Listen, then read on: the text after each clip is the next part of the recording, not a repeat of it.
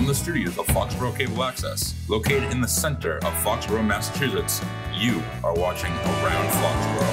Hello, and welcome to Around Foxborough, the show where we talk about the people, places, and things that make Foxborough the gem of Norfolk County. My name is Mark Rivard, and I am pleased to have as my guest today, Jasmine Grace Marino, who is the founder and director of Jasmine Grace Outreach. Welcome, Jasmine. Yeah, thanks so much for having me. Thank you for being on the show. And I also should mention, author of the book, The Diary of Jasmine Grace, Trafficked, Recovered, Redeemed.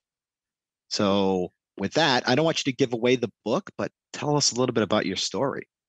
Yeah, sure. The book came out probably in 2018 because I had been doing this work in the anti-trafficking movement for a few years up until that point. And I always felt like I wanted to write a book, but I didn't know what exactly I wanted it to be. There's a lot of survivors that have written books on their stories. And while that was good, I didn't want to just write my story. And so I have a little niche in that because what was really interesting about my trafficking experience is that the entire time I was trafficked, I managed to write in my notebooks, in my journals, and I was writing down not the gory, horrific details of the commercial sex trade and the fact that I was being, prostituted and trafficked, but it was really about the emotional and mental things that I was going through and the deep struggles within. Um, you definitely don't come out of the commercial sex trade unharmed, for sure. And I had such deep struggles, and I just managed to write down the things I was going through. It was like the only one healthy, good coping skill that I had. And I would hide the notebooks so my trafficker couldn't find them. And then years later, after my escape and being in recovery for about 5 years, I figured out that I was a survivor of sex trafficking. That's a whole story. And I just, started my nonprofit, which was Bags of Hope at the time. And then I just, again, felt led to write the book. And I went back into those old journals. I managed to save them at my parents' house in a big box and went into the journals and would open them up and started a blog. And I would literally write down word for word what I read in the journal on my blog.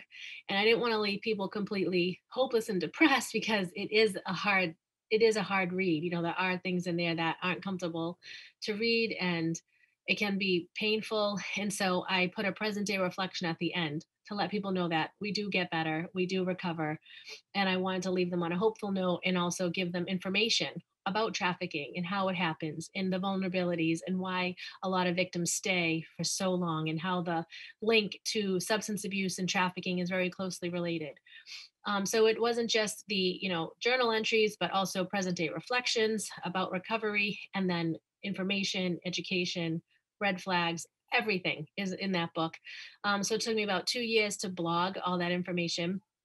And the reason why I kept going even on the hard days was because women kept emailing me from all across the country saying, I have the same story. Help me, you're giving me hope, you're helping me. How can I exit this life? I can't even believe that there's someone out there that shares a story the same way I do. And so I realized that all my pain was helping somebody else. And so I just kept going and going. And then I finally compiled it into the book and released it in January in honor of National Human Trafficking Awareness Month. And that was in 2018. And so here we are now, all these years later, and we still give out the books. I sell the books every time I speak, and it's also available on Amazon.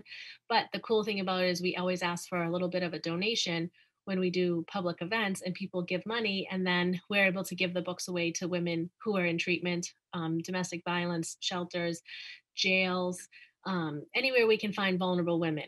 The groups that we run, we give them the books. And once the women can read that story, the light bulbs go on and they say, oh my gosh, that's my story too. And then the healing begins, because a lot of women who have been trafficked or through the commercial sex trade don't realize that they're survivors, right? Because they're still in that victim mindset. They're still being victimized, most likely, even at that moment. And so just putting it all together, letting them know that there's a better way. And it's so powerful when you can share your story transparently and be authentic. That opens the door for someone else to do the same. So that book has just been a really great thing for survivors and non-survivors to understand the world of anti-trafficking movement. I'm sure it was very hard for you to write that down. I mean, to go through those notes again and relive it. But it was therapeutic. And for people who have gone through it themselves to say, hey, wait a minute, there is a light at the end of the tunnel. Jasmine proved that I can be helped. I can get better. I can get out of this is very important. And the fact that you're, getting these books out to people for free with donations and everything is even better. Yeah, it's amazing. It's the best part because there's so many women who end up meeting me years later and they say, "Oh my gosh, you're Jasmine. I read your book when I was in a treatment center." And it's so cool that they think like, my kids think I'm famous too. It's funny. All I did was self-publish a book. I didn't like, you know, but people like, yeah, we wrote a book. They think you're like famous. It's really cool. Oh, hey, it's being sold on Amazon, so you know that with your name on it. So yeah, you're It's famous. really cool. Yeah, Yeah, yeah, yeah. Your mom anyway, so you're famous. that's right. So I'm sure a lot of people, they say, well, there's not none of that. That's not going on around Foxborough. That's not going around Norfolk County. It's not going on in Massachusetts. But I bet it is. What kind of red flags can you to know that something like this is going on? Yeah, I mean, it happens everywhere, even in rural places you would never think it happens. It happens to the girl next door. It also happens to boys and men as well. It's not something that just happens to women. And the reason why it happens, I just want to touch on quickly, is because of the people that it's happening to, their vulnerabilities, right? No one wakes up one day and says, I can't wait to be a prostitute, right? Like no little girl dreams of becoming that. That's not something that we aspire to be.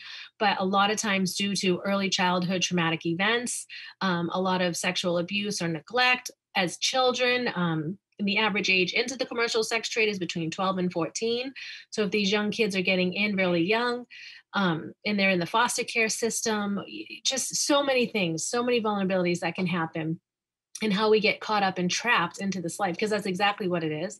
Um, Traffickers pry on your vulnerabilities. They meet you, they check you out, they see how vulnerable you are, how easy are you going to be to manipulate and coerce and brainwash.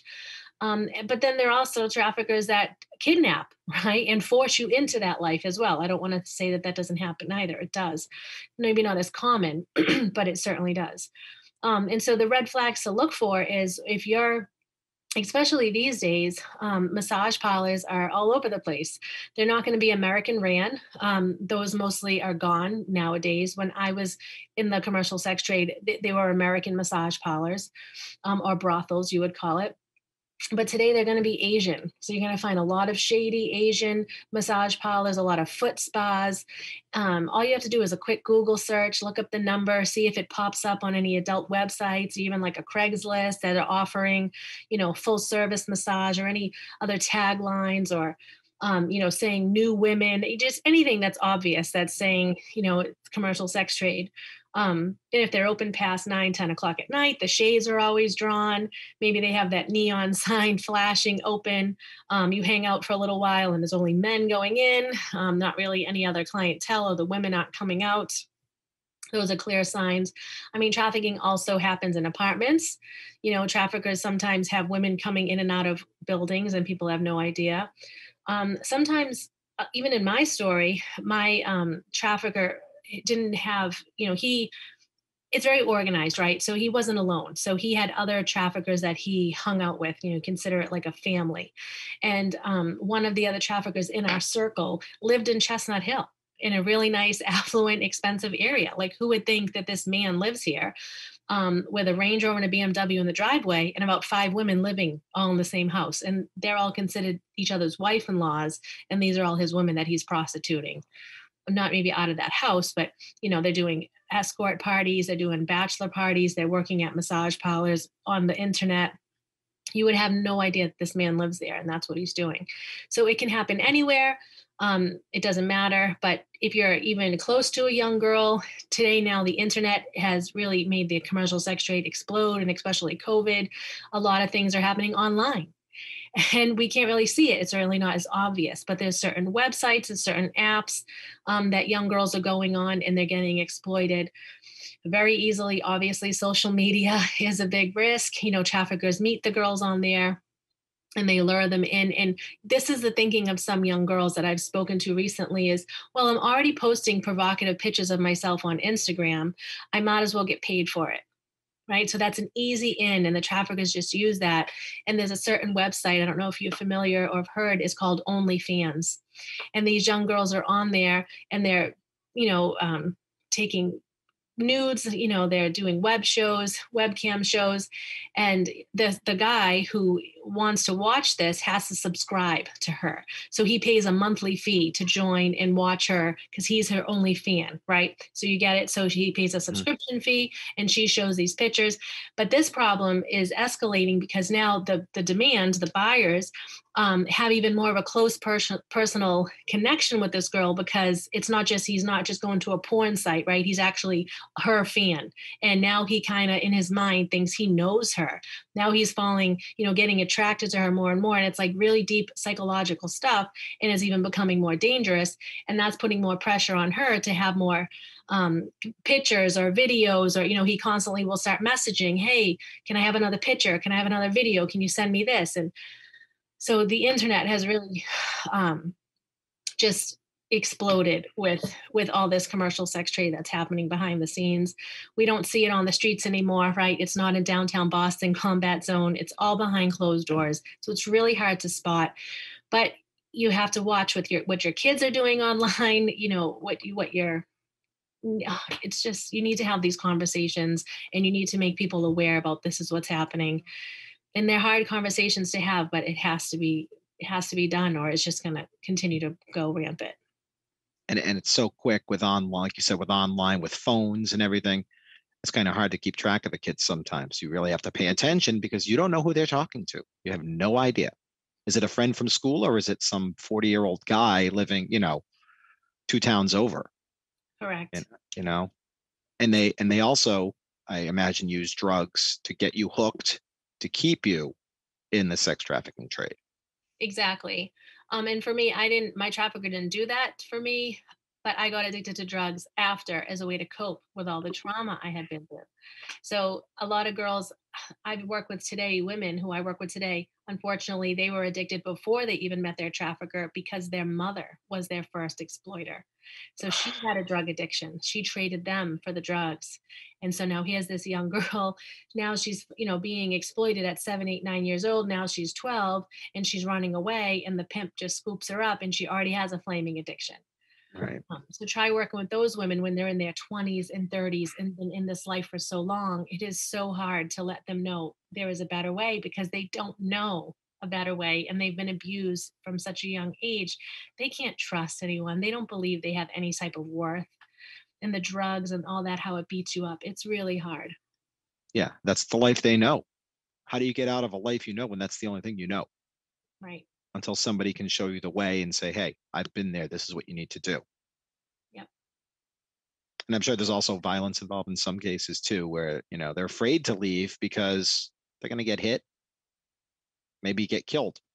Yeah. It's just, there's just so many crazy people out there that, that's their property, and they're going to do anything to protect it and keep them employed.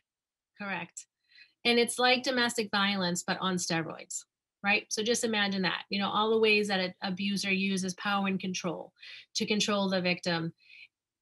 Add the shame and stigma of what the commercial sex trade does. Like, just to help you understand, people sometimes say, oh, I'm a high price escort, or women should have a right. And if they want to be sex workers, they kind of like dress it up like, oh, I'm a sex worker, and they sell it as empowerment. And this is great. The commercial sex trade does nothing but soul damage. It damages deep, deep, because sex wasn't created to be, just bought and sold like that, right? Humans aren't made to be enslaved to that type of lifestyle, and it does deep soul damage. So, yeah, so hard. Yeah, I can imagine it must be hard, especially working with people. I mean, you've been through it, but to see, some of these young women come in and, you have to start from scratch with them, basically get them adjusted and start the healing process, which, from experience is a long time. And like you said, you had to, you turn to drugs. Some people turn to drugs, some people turn to alcohol. Some people just, they don't know how to cope with it. And it's going to take a lot of healing, a lot of time. Yeah. And I mean, and how do you do that? I mean, how does it, I'm just asking because it's a very difficult thing to live that life and to try to find, like I said before, try to find that new life, the life that you didn't know existed. Right. For me, especially coming out of that life, getting hooked on the drugs, that's what I had to stop doing first. So I left my trafficker, or I escaped from my trafficker for the millionth time. I don't want to say I left once and it was all better. I tried to escape from him many, many, many times. But finally, by the last time I did it, I got a restraining order. I was able to secure my own apartment, which was like a complete miracle. And I had my own place, and I got a restraining order. He left me alone, and I got, hanging out with new friends, and they were all doing Oxycontin and cocaine. And before I knew it, I had this flaming drug addiction that pushed me back into the life of prostitution. I tried to get a normal job, like 9 to 5 as a secretary, but I had no support. Right? And that's a big thing. You need the support, you need help. I wasn't even identifying as a sex trafficking victim. I didn't have those terms. And so being, in the commercial sex trade again with a growing drug addiction as my pimp, basically for a few years, once I finally got out and got clean and sober, because that life beats you up even harder. I had to get clean and sober and work on that. I had to put my life back together one day at a time. Found lots of support and help through AA and NA. Through that, went on to do the 12 steps, which is a spiritual program. I was searching for my higher power. A friend took me to a Christian church. And so my faith plays a big role in my healing and my recovery. And so that's where women find their anchor, right? It's either in, an AA or an NA meeting, the community there, a safe, supportive, good people, that peers that can relate to you. Or some of us find it through faith, right? Whether it, again, be any other faith, but for me, it was the Christian faith, and really good, safe, supportive, amazing people. But for the first 5 years, I didn't know I was a survivor of trafficking. I just knew what had happened to me was horrible and shameful. I didn't talk about it because I was too ashamed. And I just put my life together. And then after a few years in recovery, I got married. And that's when everything started coming out, because now I'm in this marriage relationship, and I had to be vulnerable, and I had to trust this guy and everything was super triggering, and I just couldn't deal. And we had a child. And after that, we had to separate because there was a lot of unhealthy, horrible, bad things happening in the marriage.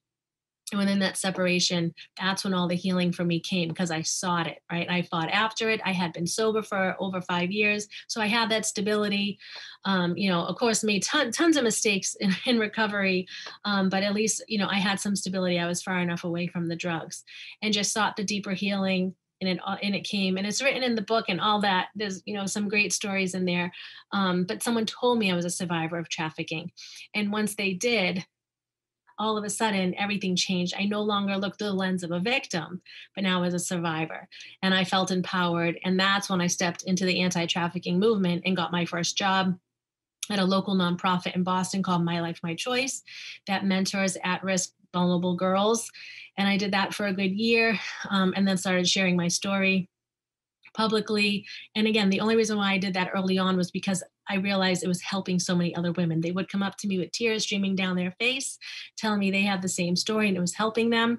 So that's also healing, right? When you share your story and it helps someone else, that heals you. It's just like this whole full circle thing. And then that's when I started the nonprofit ministry. Like I said, we called it Bags of Hope at first, because we give out bags that are filled with toiletries to these vulnerable women on the streets and in programs. And now we run groups, we mentor women. We have about 4 women on the team who are about 5 years in recovery themselves, who I've helped empower, and they do a lot of public speaking. And it's just been amazing to watch them grow and to pass the baton and have them do things that, are survivor leadership. And so, yeah, I don't know, but the whole thing is healing. That's the whole healing process. It's a journey. Exactly. It's not something that happens overnight. Right. I know you were mentioning about AA and NA. I know people have been through the program, and even though they're sober and they've been sober for a long time, they still have to. There's a change that comes over. They have to find themselves, because they were not themselves. They didn't really know who they were because they were too busy getting drunk, getting high, and they started to change, and they started to realize things about themselves. And it's a long process. It's a lifelong process. Nobody heals overnight. Nobody gets better overnight. It only happens in the movies, on TV shows, Somebody's an alcoholic, like 2 days later, they're cured. Oh, it's a miracle, Well, it's a TV show. In real life, it's a lifelong process. So I can imagine that it's a lot of work, not just for yourself, but also to help all these women start from the beginning and work their way. Yeah.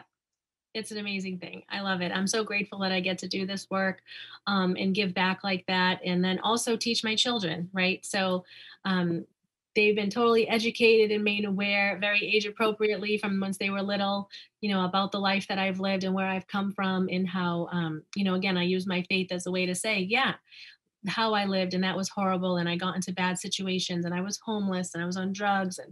And yes, I was in a bad, unhealthy relationship. But look how much God has, worked in my life, and how much better I am today, and see how we help women and we turn it all around. So I'm really, really grateful for the life that I have today. It's hard and messy, but I'm grateful. Life is messy, but you know what? You got beautiful kids. That's what you tell them. Hey, look what I got. I went through hell, but I came out of it with you guys. Right. Right? It can be done. And you keep doing that for everybody else, which is awesome. You're helping all these women and men and children, whoever are going through it. Yep. So that's great. So now's the time if you want to let everybody know what your website is, where they can get your book. Go ahead.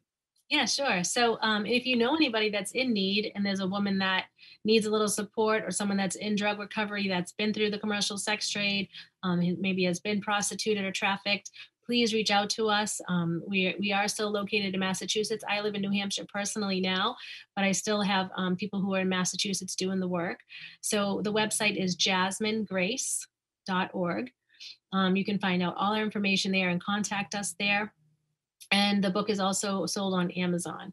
And if you'd like to get the book in bulk, if you want to be able to, if you work someplace, or if you're wanting to give it out to women that please contact me, and we can, work out something for a bulk order as well. But thank you for, listening and learning. And please, if you have any extra questions or want to have a conversation, please reach out to me. Thank you very much, Jasmine. That was great. And thanks for being on the show. We appreciate it, and getting the word out. Thanks so much for having me. All right. Jasmine Grace Marino, thank you for being on Around Foxborough, and that'll do it for today. Have yourself a great day.